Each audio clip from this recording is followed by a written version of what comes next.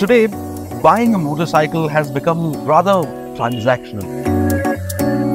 You see, we buy more motorcycles today than we ever have, but only a few of us really own them, and that's because it takes a certain special kind of motorcycle to make you do that.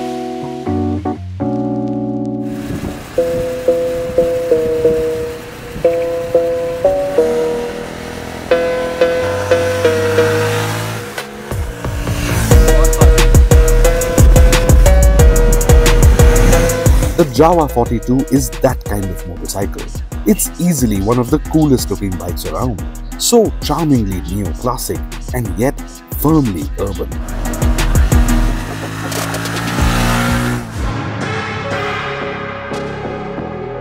It's also a lot of fun to ride. The 42 has always stood for nimble, agile handling, and that J-Panther engine, it's super smooth, super responsive, and it's quick enough to take you back in time. What's also to like is that large 13.2 litre fuel tank, the 780 mm seat height, and that high ground clearance, all of which gives it tremendous versatility. I'm not surprised the legend we're about to meet today is hopelessly in love with his 42. Before I say anything else, here's his story.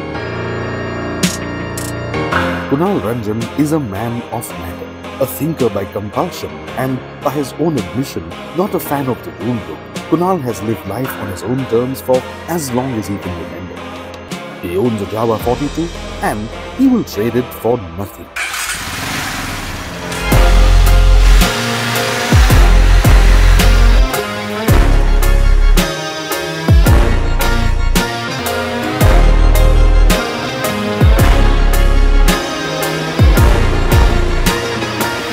Yes, that's true. I won't.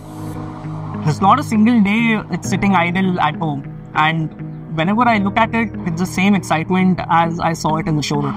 Okay, it's very clear that you are absolutely in love with your 42. But does that love make you look past its flaws? Or in fact, let me put it this way. What's your least favorite thing about living with it? That I can't have two. Well, you need to understand that every motorcycle has their own wear and tear. So your 42 and my 42 will bear in a very different way. But remember what I said, I love it. And it happens differently to different riders.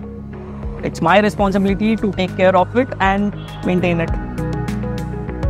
Yeah, but don't you find that tedious? I mean, when you buy a brand new bike, don't you want all of it to be taken care of? Yes, it will be tedious if it was an appliance or something like a washing machine. But my bike helps me travel, helps me see the world. How difficult would it be to maintain it?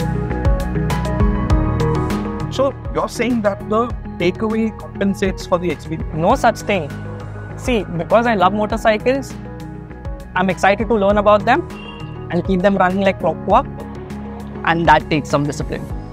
Yeah, absolutely. I mean, what we so easily discount is that a motorcycle always goes through such tremendous stress. I mean, there's heat, there's friction, there's all kinds of road conditions, right? And when you look at it that way, you realize that a motorcycle is a mechanical masterpiece. In fact, perhaps the ultimate form of mechanical performance there is. So the due care and maintenance is part of the magic, no? And anyway, it's in Java. There's always a service center around anywhere in India. Yeah. And with a 2-year warranty and affordable prices, it's the easiest thing to live with. I'll be honest with you, I think you are a rare breed, but a breed that's thankfully increasing in number slowly but steadily. Thank you. For me also, the hope is that a lot of people really own their pride and joy. And today with the internet, it's just so easy to write anything. And there is so much rush to jump to conclusions. Instead, if we work on developing some mechanical empathy and really begin to understand our motorcycles, I think it will make the whole experience and the community so much happier. This stuff needs to be heard. You know, honestly, thank you, Kunal, because your perspective has made this conversation so much more memorable, and I hope to meet many more like you as we go on in our pursuit of chasing stories of legends. Thank you. Thank you.